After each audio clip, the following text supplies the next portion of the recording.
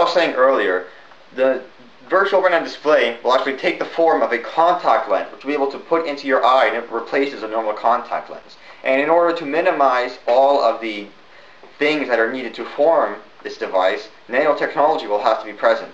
And electrical transmitters and receivers on the device will have to be necessary in order to power the device for complete functionality. And in order to access databases such as the internet or a personal computer at home, such as what I'm showing here, you will need wireless signal receivers on the device as well.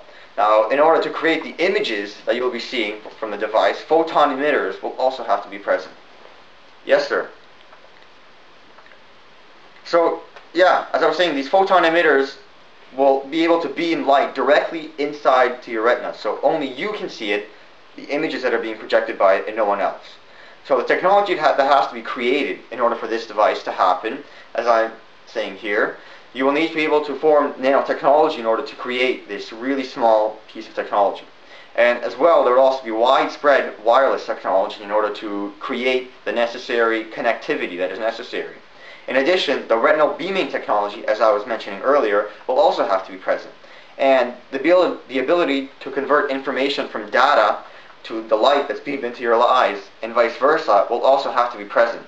As well, perhaps in the future, we will be able to create accessories for the device, such as audio, that can be used to play music.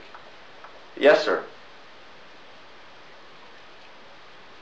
So yes, iPods and MP3s can be replaced because the VRD will be able to access data that doesn't have to be present on a hard drive with it. So you can create technology that renders iPods, MP3s, or any other kind of audio playing device completely obsolete. Popping VRDs in the eyes like a robot. When we speak, we turn it on. 0.01 while checking emails in my ride like a drive-by. Now I'm feeling so fly with my eyes, with my with my now I'm feeling so fly with my with my with my now I'm feeling so fly with my Tune that live stream vid, tune that Twitter kid. Please love my style with my beardy getting wild. Get them explain, we get that virtual screen. Now see me watching YouTube, cause to you they're unseen. Oh yeah, nanotech, use nanotech. When old computers round me, they be acting like they love. They be acting like they love, acting like they love. When old computers round me, they be acting like they love. The lens is set. The page is loading.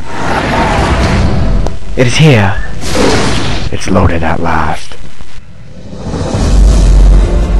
I see in my eye the same sight that you would see through your own eyes. The day has come when the keyboard and mouse fail. When we Facebook our friends and lose all forms of social life. But now, with the VRD, whatever happens, don't log off. This day, VR! Yay! So these devices will be powered through the use of electrical impulse transmitters and receivers. The receivers on the technology will be present on the actual contact lens itself, while the transmitters will be located on a device which can be like a chip, and you can take it out to charge somewhere else. And so the power consumption of this device, since it's low, is only limited to hundredths of a watt at the most. And thus, because of this low battery usage, the battery itself is small and it's minimal. And the charging time, thus, for this battery is low, while the usage time for the entire device is high. Yes, sir.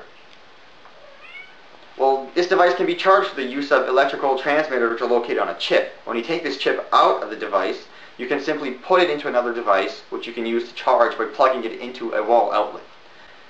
So, that's it. And are there any other questions? Yes, sir.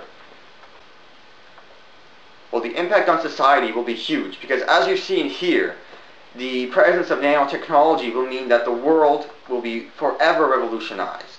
And the presence of the retina beaming technology will potentially replace all of today's digital and pixelated screens. In addition, The interconnected user interface will give the world an even smaller and more connected global village than ever before. And the integrated personal computing will mean that everyone has the potential to see what you are doing with your life, and that eliminates the barrier of personal computing and puts everyone into like a single user group, which allows for this real-time sharing and real-time viewing